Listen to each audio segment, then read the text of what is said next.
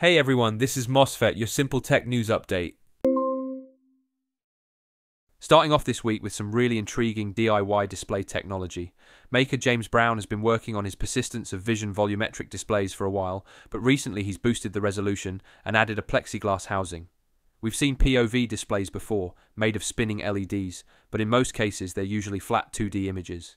James's version involves an LED matrix spinning at 600 revolutions per minute, adding depth into the image, so as you move around, the perspective on the image also changes, creating a hologram-like appearance. James continues to experiment with new things, and you can follow progress on his Mastodon account.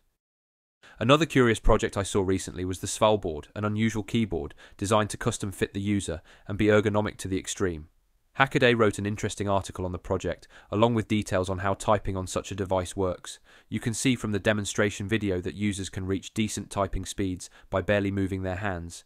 It's not cheap at $750, but for those who type all day, especially if you have RSI, it might be worth it. Moving over to robotics, and we're beginning to see more types of autonomous robots enter different industries. Dutch startup Monumental recently raised $25 million to scale their autonomous construction robots across Europe. The company has different robots that both lay brick and also autonomously carry them around construction sites. They're also adopting a new trend with their business strategy too. Instead of customers buying their robots, the startup is hired by contractors as a subcontractor in a kind of robots as a service model. Weevil also takes this approach with their grain bin service robots. Farmers can hire the company to send their Weevil bots into large grain bins filled with corn and other foods in order to break up large clumps, something that apparently is a pretty dangerous job for humans.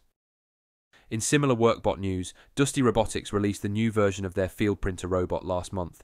We first saw this interesting construction robot last year, but for those who haven't seen it, this little thing basically prints precise construction layout drawings directly onto construction site floors, so all workers have the same info and know exactly where everything should go. This new version is apparently smarter and faster than the previous.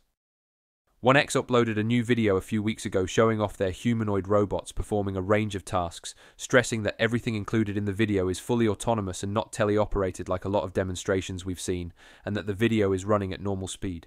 I think this is another example of how humanoid robots will begin entering the workplace sooner than most people think. If this is basically version 1 of these things, who knows what's next? In robotics research news, and a team from ETH Zurich presented Pedipulate, learning-based control approach to enable manipulation skills with a quadruped robot's leg. In its current form, it allows teleoperators to use the quadruped's leg for all sorts of tasks like opening room doors and fridges, pressing buttons, and lifting and carrying heavy objects like a backpack.